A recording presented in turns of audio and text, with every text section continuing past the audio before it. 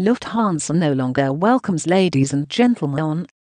Lufthansa will scrap the traditional ladies and gentlemen greeting to passengers in favor of a gender-neutral alternative such as dear guests or good morning/evening. Lufthansa passengers will be offered a third gender option during the booking process. Lufthansa is the latest major air carrier to announce such change, joining Air Canada and Japan Airlines.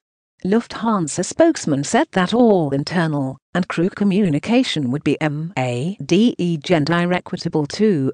Airline passengers boarding a Lufthansa flight in the near future will no longer mind Damon and Heron ladies and gentlemen, a spokesman for the airline announced today. Lufthansa will scrap the ladies and gentlemen greeting to passengers in favor of a gender-neutral alternative such as dear guests or good morning/evening. Lufthansa is the latest major air carrier to announce such change, joining Air Canada and Japan Airlines. Additionally, Lufthansa passengers will be offered a third gender option during the booking process, email and female.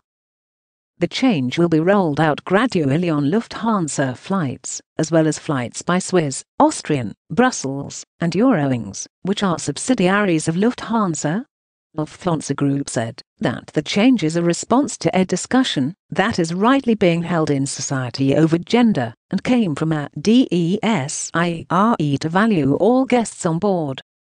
Though announced today, the change has been in the works for nearly a month. A Lufthansa spokesman said in June that all internal and crew communication would be gender equitable too. Air Canada was the first airline to drop traditional politeness for modern sensitivities when it replaced ladies and gentlemen everyone back in 2019. Like Lufthansa, it also introduced a third gender option on its booking site. Japan Airlines followed in 2020, but only applied the change to its English language announcements. Not only is Japanese society less receptive to Western-style